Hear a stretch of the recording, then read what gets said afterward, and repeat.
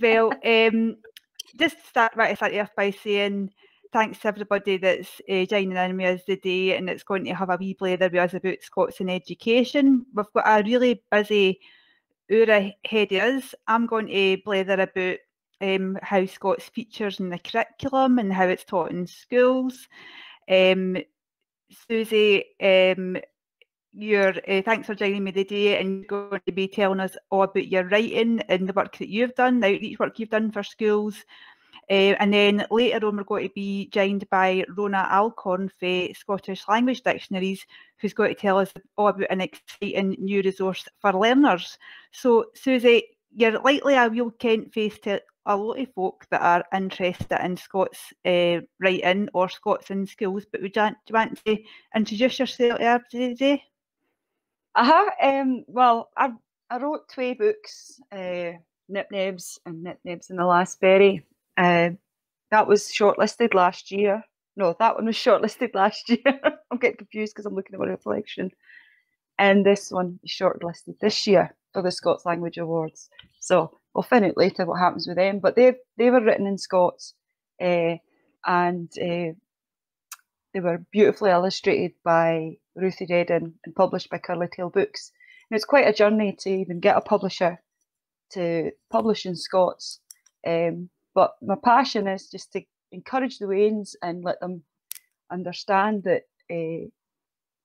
Scots isn't just for tourist titles, the words they speak, to empower them to go for it, just the way they talk, and not have to be any other way, just enjoy the language. Absolutely, and I think that's a similar opinion that's shared with a lot of enthusiastic teachers.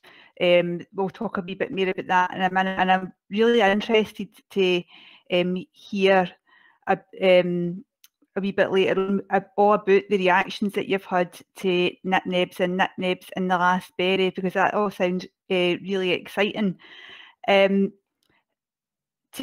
think a wee bit, I know that you've been in schools, but just to explain to folk that what I do and how the way that I support schools is I work for the Scots Language Centre. I provide guidance and support to teachers that or parents that are wanting to learn or teach Scots. So the kind of folk that contact me might be a teacher in the early years sector or a primary teacher. There's maybe an enthusiastic parent that's trying to help their Wain learn Scots, or even an adult learner whose mother tongue might be Scottish Standard English, but it might be something else entirely.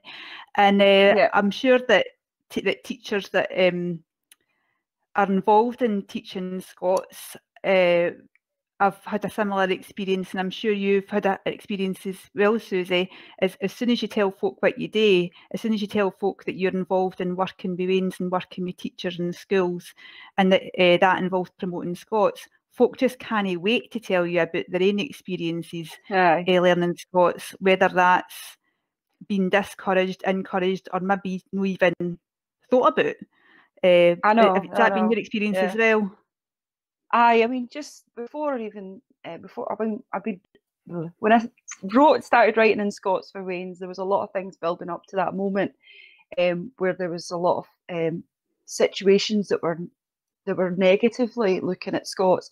Like the first story I ever wrote was it wasn't the first story I ever wrote. It was the first year I sent away. And you've got to remember, I went to school and I was brought up to read and write only in English. And so to write in any other language, even the one I spoke, was just weird. It was alien. So I just wrote in English, and I wrote the story called The Wee Sleepy Sheepy, and the only Scots word was the word wee. I sent that to publishers for years and kept getting rejected, till one day our publisher wrote back and said, "We will publish your story if you omit the Scottish flavour." And that made me go, what Scottish flavour? That's my language. It's not a pot noodle seasoning. So I was a bit raging. I was pure raging about it. And so I dramatically tore up. I wish I kept it. I tore up the rejection letter. And I thought, you know what, I don't care who sees my stories. I'm just going to write for myself, and I'm going to try and write in Scots. And the first story I took to translate wasn't the wee sleepy sheepy, it was The Last Berry. And we a really tiny little Scots dictionary that I had at the time. But I think it's there. Still got it for that wee dictionary. For that wee dictionary that I'd got in a charity shop. I started just looking at the words I'd written in English and trying to translate them. And I discovered these bonny words for frost and winter and coldness, and made me think of Jack Frost, which is called Nip Nebs because he nips your neb. Yeah, blows your mind there. And there must be plenty of words in Scotland to describe being cold, right enough. Well, the words like skinkle and prinkle and all, they were just so beautiful. So I wove them into a poem, which then became a book when Ruthie read it and heard it. I spoke it to her, and she said, "I don't understand it, but I'm going to paint it." So she understands it now. Of course she does. Aye, fab. I think that's quite. I wonder if folk that are watching the new would like to comment about their own experiences when they were at school, or their mains experiences and how it compares. It would be nice. It would be good to look at that. Yeah. Because I think folk have got similar stories. There seems to be two kind of camps. There's one camp is folk that, like yourself, became passionate about Scots because somebody said to them, "Didn't bother." Didn't bother writing in Scots, didn't bother speaking Scots. And then there's another camp of folk who were inspired by somebody that was really enthusiastic about the language. So there definitely does seem to be two distinct experiences that keep coming through, and folk keep wanting to speak to me about. I was very lucky. My head teacher was, when I was at primary school, absolutely loved Scots language, and he did the World Burns Federation at the time. He was heady at our school, and Mr. Ogilvie, and he encouraged us all to enjoy Scots and recite it and stuff. It had a big impact on me. So. Aye, great. That's really interesting that's followed through into your adult life, because I think that's what we're trying to do, aren't we? Anybody that's involved in education is trying to encourage Waynes to embark upon lifelong learning and to take any learning that happens at school into their adult life for them. So before I ask you a wee bit more about that, Susie, I'm just wanting to let folk ken about how Scots does feature in the curriculum now, because far from being ignored or being discouraged, at the minute it's actually actively encouraged by Education Scotland, and it features in the curriculum as far as it actually being an entitlement. Education Scotland guides schools and advise schools now into running what they cry 1+2 languages, where every Wayne in every school across the country, they're not just encouraged to learn two further languages apart from their mother tongue. They're actually entitled. It's an entitlement for them to learn these. So that's really interesting as far as that's concerned, and that follows Waynes through the broad general education, which is for S1 to S3. But as well as that, I don't know, Susie, if you've heard of the Scots Language Award that's offered for the SQA. I'll be honest with you, no, I haven't. So this is a qualification that learners can engage in S4, S5, S6, and I think some of the teachers that are up for the Scots Teacher of the Year award, I ken Jamie Fairbairn, who works in Banff Academy, certainly delivers this award to learners, but it's relatively new. But it involves learners showing that they can communicate in Scots, so they can either write Scots and or speak Scots, that they can read Scots and understand it, and also they can a wee bit about the history of Scots. It's brilliant, and I think that's what really helps learners get their head around it, and it's a revelation for some of them, the history of Scots, and looking at how it's developed alongside English rather than developed by English, which is quite a common misconception. So I think Simon's got my Twitter details and my email address to put up on the screen, because teachers can certainly get in touch with me. They can also get in touch with the Scots Language Coordinator at Education Scotland, Bruce Eunson, who was on earlier, and he's a Shetlander, and he was talking about the Shetland dialect. But there's also, apart from the folk you can get in touch with, there's hundreds of good resources that are online, and some of them that you've been involved with, Susie. So I'll talk about that in a wee second. But the first thing I'm going to do is, if Simon can help me, I'm going to share my screen to show folk the good resources that are out there. Okay. I'll just smile until the screen's shared. Technology. Yeah, oh, something's happening. Great, I can see that now. So, oh yeah. One of the resources that's been around for a few years now, and it's got really high quality materials on it, and looks absolutely beautiful. And I think it's up for Scots Project of the Year, actually. It's for the National Library of Scotland, and that's cried Wee Windies. And that takes, it's taken Scots texts and digitised them and made them available for everybody. There's also a learning kit involved in that.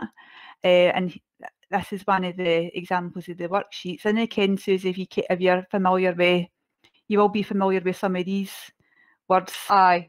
The writing that you do. Aye. So I thought this was a good one to share. This is for the resource, the text called The Deal in Scotland. And I thought this might be quite a appropriate one to share for folk that might be interested in helping their weans or their learners learn some of these words. Since we've got Halloween coming up. Yep. Another one that I wanted to show folk is on the Scots Language Centre website. This is via a text cried The Kist, and if you've been teaching for a long time, or maybe even for some folk that are watching when you were at school yourself, you'll have seen this text. It was an anthology Scots text. There was a lot of poetry in it. And this, a few years ago, this was digitised and on the Education Scotland website, and that got gifted to us. That got given to us at the Scots Language Centre, and we put it on there. I see Josie Neil's name there.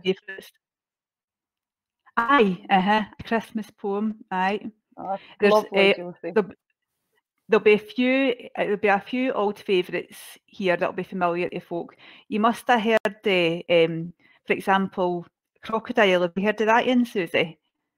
Aye, I've heard the Crocodile. I'm pretty sure the Waynes had it at school at one point. Aye, my own laddie actually recited the Crocodile at his school as well. So there's loads of familiar ones here.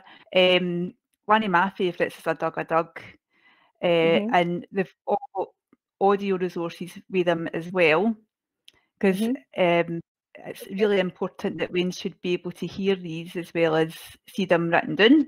Is that something that you've experienced? That is important. It is important for Waynes to hear it, because not every parent comes from Scotland, and we need to be inclusive. And to be inclusive, you need to be able to hear it and hear the melody of it.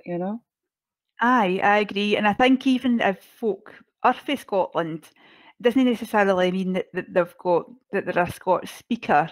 They're not confident. I've met so many Scots speakers that aren't confident. And I remember I was doing an event, and I was kind of running late, and I said to my friend Angie, I chucked her nicknames. I said, read that to the Waynes, and I'll take this group round the trail and then come back. She's like, oh, I can't. I said, no, you can. And she read it absolutely beautifully, because she is a Scots speaker and she's broad Scots. And she told me later, the teacher praised her for it, the teacher of that class. Teacher praised her for it. And she said to me, Susie, I always thought I spoke badly. And that, I said, well, that's what we're trying to get rid of with this conditioning that we speak badly, that we're not speaking properly. That's the whole point of Nip Nebs and Nip Nebs and the Last Berry for me. Not only are they stories that are magical and away from the stereotypes that we normally have with Scots content, but it wasn't deliberate. It was just kind of organic and natural for me to do it that way. But I think that's interesting. And giving validity to the communication that you, because if this is the way you talk, you know, that's valid and it's as beautiful as any other way of talking. So that's a really interesting story, because I think that some folk think that to be what they cry or what they consider well spoken means speaking English. I think there is still a bit of a stigma about that and for some folk. I once went into a library to see if my book was there, just to be nosy, and I said it's in Scots language, and the woman replied, and I'm no lying, she says, "In Scots language, that's a dead language, is it no?" Well, you just spoke it. It's like it was quite interesting. Did you watch the programme last night? The Ali Heather was in it, talking about the word "out with" being a covert Scotticism. I thought that was quite interesting. It's like, everybody, I wasn't aware of that. I'm not really Scots. So it's that kind of thing that the folks say that when the folks say I didn't speak Scots, do you use any Scots words? Nah, I say, do you use the word "out with"? And they go, and I'm like, well, you're sorry to break it to you, but you're a Scots speaker.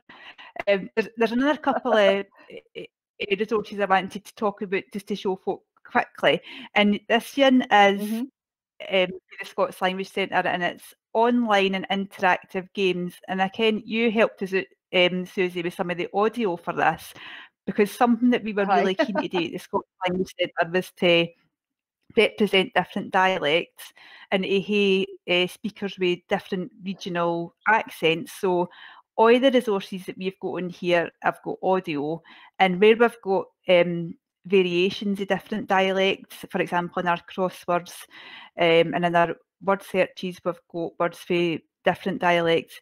We've tried our best to get a dialect speaker in there to do the audio for us. So you bide in Dumfries and Galloway, didn't you, Susie? Aye. So that was So that was the version that you did for us, and we've got some fun wee games there for learners to use. I'll use this one because this is the most controversial one, because it's either got a neep or a tumshe on it, depending on the dialect that you speak. I'm not getting involved in that argument. I know, dinny. But this has got so games that Waynes are familiar with, like pairs, like word searches, that they can go on. I'd like to play that. Tablet. Oh, there we go. I got that right first time. I promise I didn't arrange that. That was pure chance. But it was just something we thought we wanted to kind of respond to this growing trend of learning at home, no longer being about necessarily being about somebody sitting beside their brain and writing on a jotter. It's a lot of the time this is moving to things that are online and interactive as well. So I just want to make a kind about that. And something that you've been involved in a lot is another resource that I like to tell folk about, cried Scots in Schools. So are you able to tell us a bit about your involvement in this, Susie? Oh, I was absolutely delighted to be asked to I was commissioned by Matthew Fitt to write 2 new stories, and the theme had to be about animals, and they were aimed at early years, and Wayne's a wee bit older than that. So I wrote the Yum for the early years, and I wrote Wisht for the older years, and I absolutely enjoyed it. The other task I had today was to film it. So my friend and filmmaker Connor Bradley filmed it. My son wrote the music for it because I wanted it to have a really nice professional finish. and so it was enjoyable to watch, an enjoyable resource, and it came out nice. And the other task I had today was to go into schools and get the Waynes to illustrate the story, and the idea was to weave that in through the film. However, dun dun dun, Corona came in. No. Thank goodness. 3 days after we filmed that, doors shut down everywhere. You're not allowed out. That's it. We were grounded. Corona grounded us all. So I couldn't get into schools. The schools were all shut. So what I did was I set about a task, and I sent it out, not just on my own social medias, but on local and nationwide sort of, like sort of we sort of help pages, like for people cheering each other up, putting up little social isolation tips and that sort of thing. I was like, here's a wee task. Anybody wants this? I'll send you. Give me your email address. I'll send you the file of the stories, and you can sit at home and illustrate the pictures and send the pictures back to me, and they might get put into a wee short film for this resource. And I got quite a lot back, and I ended up sending out more than just those stories. I sent out some of my own stories that were not published yet, like Ode to Igor, and it was just lovely. And I don't know about everybody else, but for me personally, sitting at home and stuck indoors, nobody able to get out in the schools, it was lovely to have that engagement, albeit digitally and distant. So Connor, I sent him the pictures and he weaved it into the film. So maybe we could have a wee look at the Waynes work and see how they've understood the story in Scots and have engaged with it. So. Aye, that's great. I think it's really important that we get that you can see that your work in Scots is having that kind of impact, and it's great that it wasn't affected by the lockdown. I think Simon's maybe got is that the video that we've got to show, Susie? The Waynes. Yeah, I don't know if Simon's got it, but I know you had it on this share screen a wee second ago. I've got yum and I've got whisht. Oh, yum! I've got. Will we hear a bit? Will we hear the yum story then, Susie? Is that you might let folk hear the day? Yeah, play yum. It's for the nursery Waynes. Here I am at Mowbray in Dumfries, the National Centre for Children's Literature and Storytelling. Come away in and get nice and cosy. Sit by the fire and I'll tell you a story. And the story is Yum by Susi Briggs. It was a warm sunny day and wee Jenny went out to play. In the garden she had her lunch, a cheese and lettuce piece to munch. She was just about to drink her juice when up popped a hungry moose. Moose says, "What's in your piece? Is that cheese? If it is, can I have some, please?" Jenny broke a bit off and gave her some. Moose nibbled and nibbled. Yum, yum, yum. In the sky flew big black craw.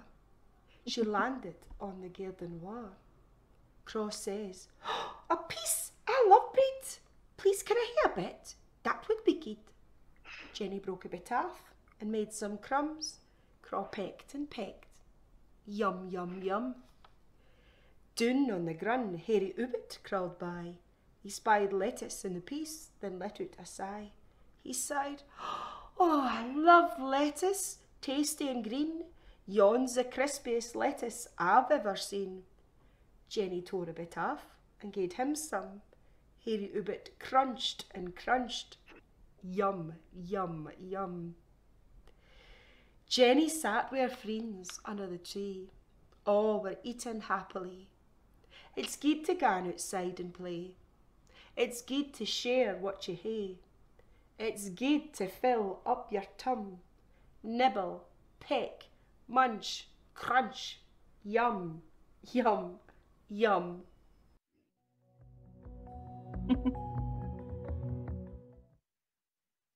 That's lovely. Is that your moose you've got there? Yeah, just because that was on, because I'm a storyteller, sometimes I like to take props with me. And so I'm trying to get this into the shot here. There he is. This is wee moose. And what I've done is I've got a craw and I've got a hairy ubbit as well. But what I've done is I've made a cheese and lettuce piece out of fabric. And what you can do is you can tear a bit off. So here's a bit of the cheese. And you can tear a bit off. Yum, yum, yum. So when I get back to nurseries and schools again, I'll be taking this as part of my kit. It's easier for the weans when they see something visual to learn things. And that's partly why I did. And also I just like making things.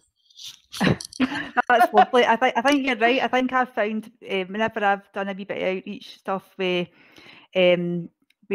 wee-ins, with early years, it is all about that engagement into it. It's about making it fun for them. And there was a time when I went and helped out at a book bug session at Stockbridge Library in Edinburgh. And the librarian there is awfully enthusiastic about Scots and really keen to bring Scots to Stockbridge. And Stockbridge in Edinburgh isn't an area where a lot of Scots is spoken.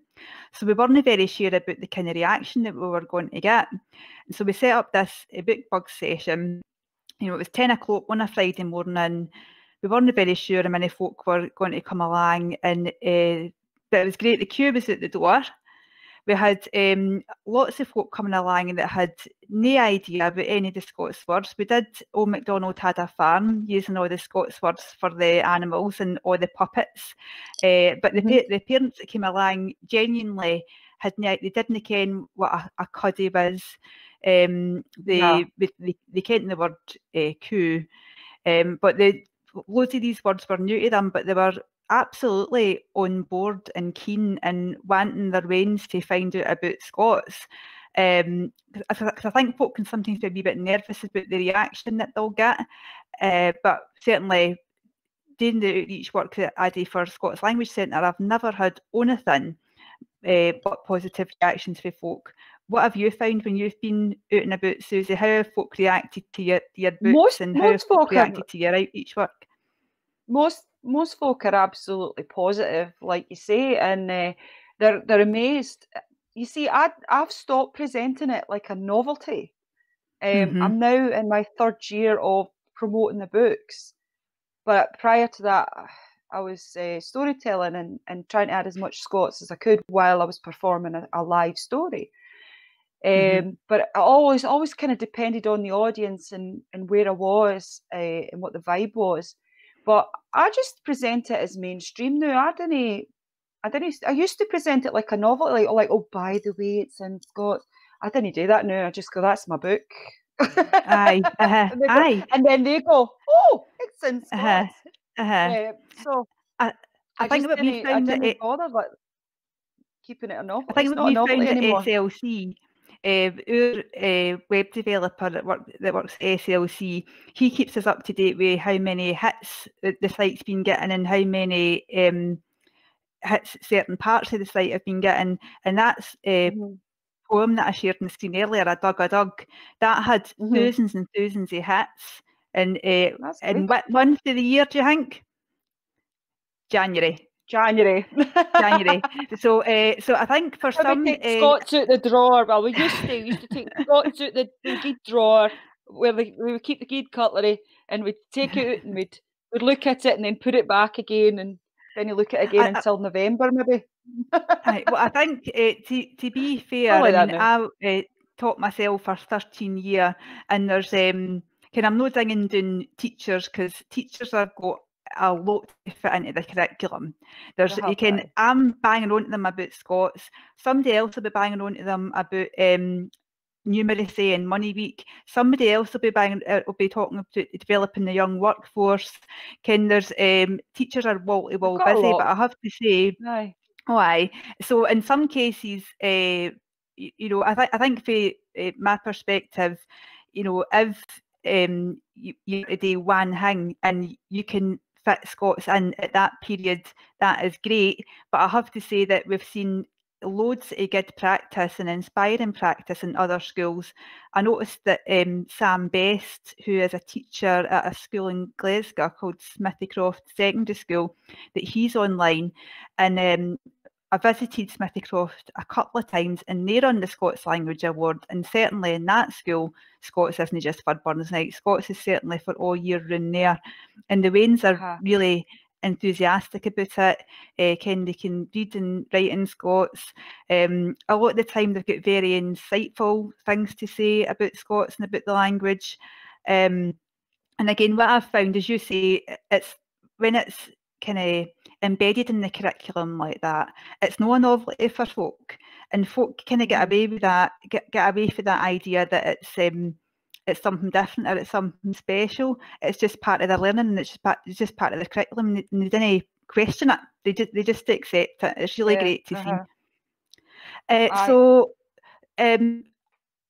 I ken that Nip Nebs in the last berry is up for an award the night, so best of luck with that. But I also ken that you have got quite an exciting announcement to make today.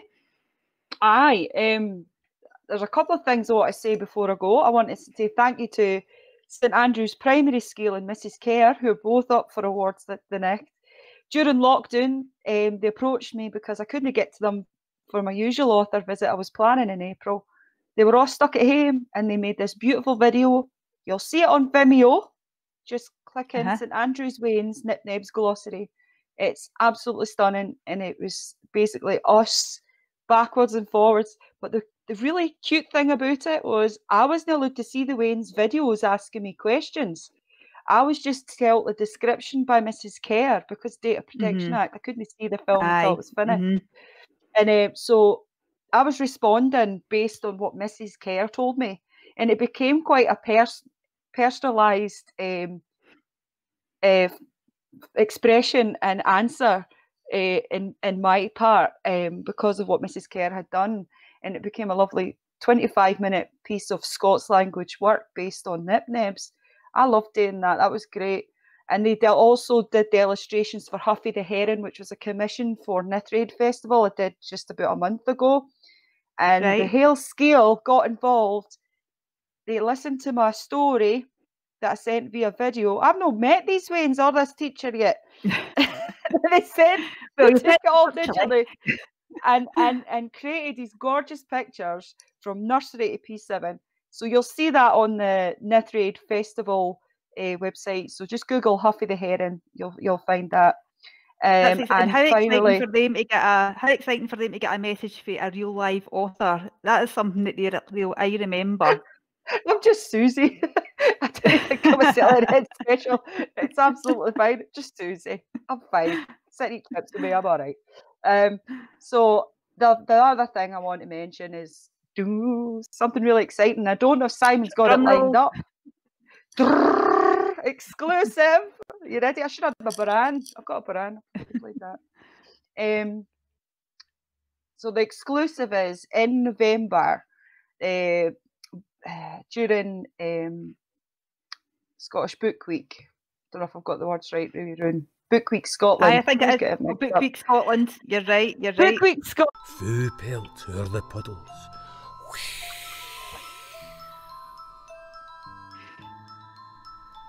Mind, if you have seen him, you best wear warm clothes, or Nip Nebs will come and he'll prinkle your toes.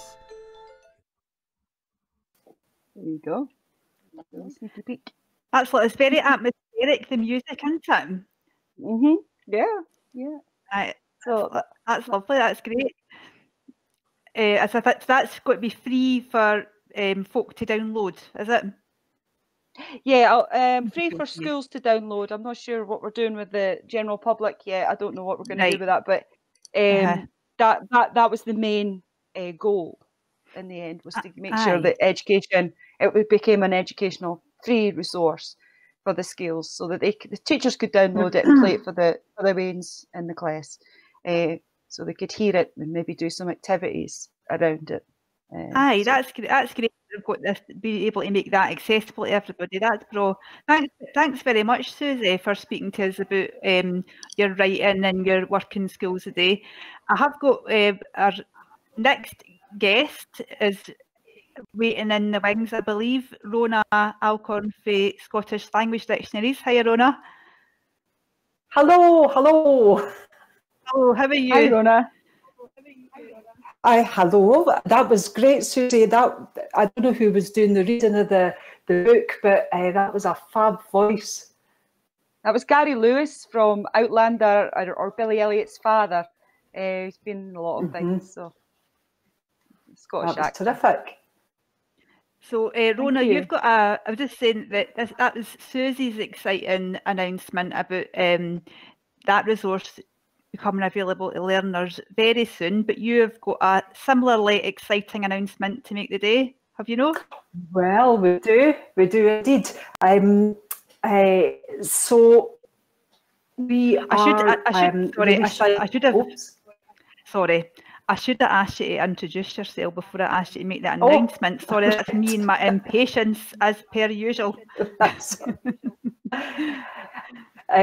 Yes, so I'm Rhona Alcorn. I work at Scottish Language Dictionaries. We're a wee Scottish charity that has been running in one guise or another for a very long time, making dictionaries of Scots. And yes, our exciting news is that we are in the final stages of preparing a brand new version of our 25-year-old Scots Dictionary for schools. We're publishing this new version as an app, and it's going to be available to download from the app stores free of charge on 25th January, so just in time for Burn Night. That's fabulous. I can't believe that this the Scottish Dictionary for Schools. So the hardcover, the paper dictionary, was published 25 years ago. Is that right? 1996. Yep. You would have just been baby yourself. When I was teaching, 1996 was when I sat my hires. But when I was teaching, in West Lothian, I mean, West Lothian have always been pro-Scots, and in fact they were good enough to, when I was teaching for West Lothian, to give me a development post. They funded a development post that made sure that I promote Scots across all the schools. But in our English department actually had a full class set of the Scots Dictionaries for schools, so we were really useful. But it's interesting that you've released in an app form, because of course that fits right in with what young yuns will expect these days. Absolutely. So how did you come to the decision that it needed to be, or it would be good for it to be updated? So it was actually first published in app format in 2015. So that was our first go into non-print dictionaries, other than the big dictionary we've got on our own website. And it's been really popular. So downloads of the app version far outstrip copies of the print version, especially today. That's how, the young generation, the Scots readers and writers and learners want to access reference resources. You want it on your phone or your iPad or your tablet, rather than having to get a book for the library, especially just now when you can't get access to a lot of resources, because of lockdown. So our first go at the app was an exciting venture for us, and although it's only 4 or 5 years old now, we're already aware that firstly the content is maybe not as closely attuned to the kind of Scots that is being encountered in the classroom, so that's one thing we wanted to address, and we're also aware though that the design of the first app is already a bit dated. These things move really, really quickly, and expectations change almost by the week. So we thought, you know what, 25 years, it's a good time to freshen this up, to get the content more up to date, and also just to give the look and the feel of the app a bit more of a contemporary makeover. So that was the impetus for giving it a new version. So you're right. I think you're absolutely right. That's what folk have got, high expectations, haven't they? They expect everything to look professional, to look up to date. So in terms of in terms of how it looks, it's going to look more up to date. Are there any changes going to be made to the content for the original app? Yes, so the app, the version, the original version, which is the version that you would download if you went to the app stores today, and the content is still from the 1996 original print version of the dictionary. So we're bringing that up to date by drawing on 3 different sources. The first one is we've taken all the Scots vocabulary from the SQA's set texts for the National 5 and Higher English courses. So we've read through all the Scottish texts for those courses, extracted all the Scots vocabulary, and we've made sure that all those words and phrases are included in the new dictionary. So that's important. That makes it, you know, very relevant to what the secondary school students at least are experiencing. I think the teachers and learners will really appreciate that for starters. Definitely. We've also, and just as you were saying earlier to Susie there, Laura, about how that poem, the number of downloads just rockets in January, because that's when, you know, that's when a lot of Scots is done in the classroom. So we've really beefed up our coverage of the vocabulary of Burns poetry. We've already got a fairly good coverage, but we've extended that even further, because there's nothing worse than, you know, you're trying to work with a particular poem, and there's some words there which, you know, I mean, Burns is not that long ago in the grand scheme of things, but already a lot of the words that he was using have fallen out of common use. So they're very, you know, they're unfamiliar, certainly to today's youngsters, but often to today's parents and today's teachers. So we've beefed up our coverage of Scots vocabulary. And then our third main source of new words is our own newly revised concise Scots dictionary. So that pulls together a lot of new words that we've just found over the last, really since about 2005. The very one, I've got one there too. So that came out in 2017, and that contains all the new words that we'd come across since we'd published our last supplement in 2005. So we've got these 3 different sources, all making the school's dictionary much more relevant to what's happening in classrooms today. It sounds like it's going to be a really comprehensive resource. I'll tell you something that's really powerful, actually, going out to do outreach work in schools, is when I take the concise Scots dictionary out with me. It's a hefty thing to lug about with you if you're going out and about to schools and showing. But what I'll say to them is sometimes folk didn't ken what Scots is, Vincent didn't ken what Scots is, and they'll say, oh, there's maybe, they'll say, oh, is Scots just like English with a couple of different words? And I'll say, well, there's this many different words. There's all these different words in here. I tell you what, Laura, that's a distillation of the 2 big dictionaries, the older Scottish Tongue and the Scottish National Dictionary, and between them, they amount to 22 volumes. So, you know, don't tell me Scots isn't a language or there's only a few words in it, you know. come and look at this. Well, I'll maybe no lug about the 22 volumes with me when I'm out and about in schools, I think. That's why I could say. But there's one other part of our app that's an important feature. Knowing what a word means, of course, is one thing, but knowing how to say it is another. And for a lot of Scots words, it's not always obvious what the right pronunciation is. And where do you go? How do you find out how you're supposed to say it? Now, our print dictionary, the print app, the print Scots dictionary, had things like sounds like. And that's a helpful way in a lot of cases of giving clues to how a word should be pronounced. But our new dictionary that's coming out in January, we've recorded about 600 pronunciation guides for we call it the harder words, the words that's easy to guess what the right pronunciation should be. We've used professional voiceover artists who recorded their pronunciations in professional studios, so that the quality is good.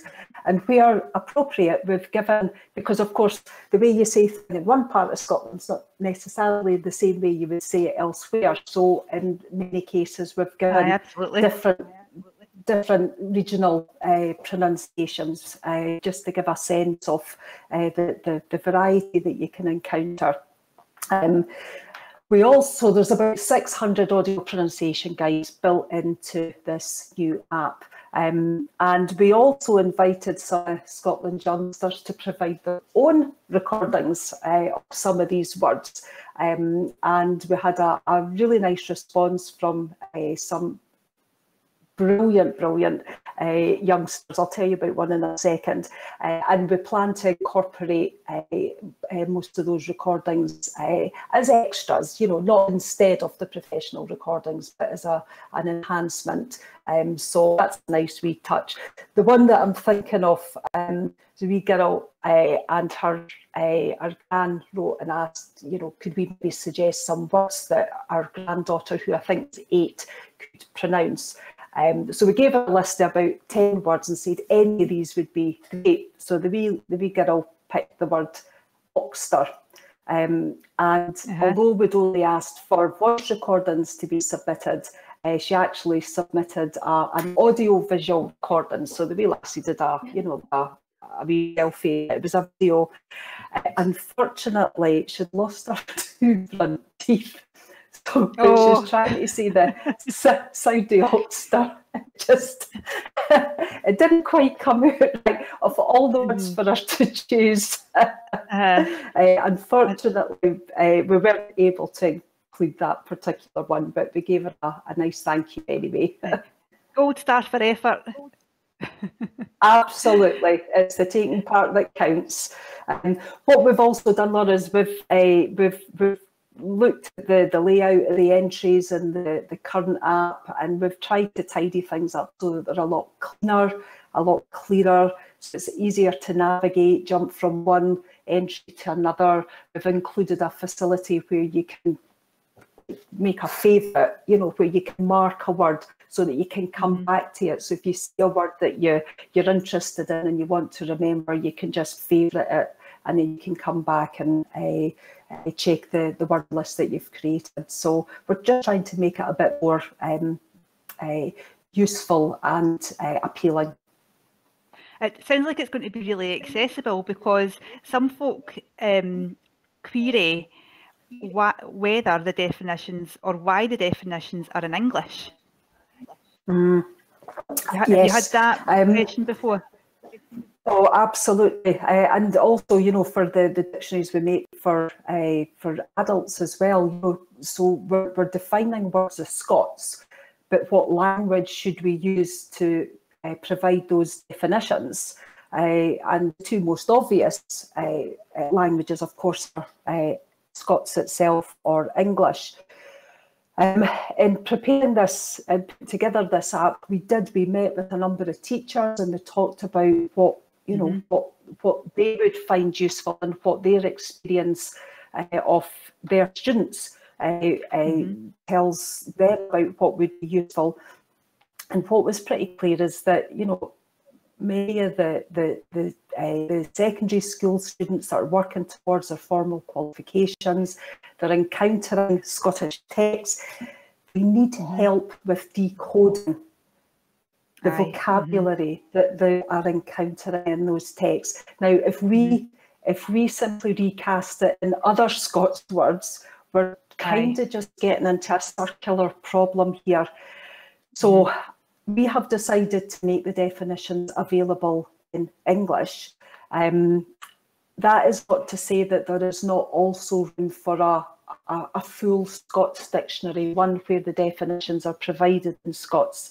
And, you know, one day that might be something we'll be able to provide. But for the moment, we're meeting the need that the teachers say exists in the classroom, and that means providing the definitions in English. It's also not just for what's happening in the classrooms. I mean, we're already seeing, and there's going to be some of these titles up for awards tonight, there is a great increase in the number of books that are coming out in Scots for kids, for young adults, for fully cooked adults, and you know, it is fabulous to see these appearing in much greater numbers on the bookshelves. But many people need help with some of the words in there, and having a Scots English dictionary is you know, it's not putting down the language, it's not diminishing it in any way. Quite the reverse. I think it's making the language much more accessible. I think you're definitely right, and that's a similar experience when we were putting together some resources for the Scots Language Centre. Something that we found out pretty quickly is that you can't assume, even if somebody's lived in Scotland for a lot of years, that they'll have Scots. And as you say, it's actually more effective and has more impact if folk can if you can make it as accessible as possible for folk. So this all sounds fab. All I need to ken now is, when is it going to be available for schools, and how are you planning a kind of campaign to make sure that schools and teachers and pupils ken about it? So it's going to be out on Burns Night, so 25th January. We've got friends at Education Scotland who are going to help us spread the word directly into the classroom. Laura, you yourself, I know, are very kindly agreed to help spread the word through the Scots Language Centre. What we hope to do is develop some activity-based workshops, worksheets that teachers can use, or we hope teachers will use, that will encourage kids to pick up the app and to try it out and use it, be it on Burns Day, be it, you know, in other parts of the curriculum. So we will put these together, make them freely available. Teachers can download them from our website whenever they're convenient to do so. We've also got our own social media channels which will push the message out that way as well. Good news is, though, it will be completely free of charge. That is fab. That is what we all like to hear, especially teachers. We all love a free resource. It's all that remains then is for me to say thank you very much, Rhona, for joining us today and telling us all about your news. And thank you to Susie as well.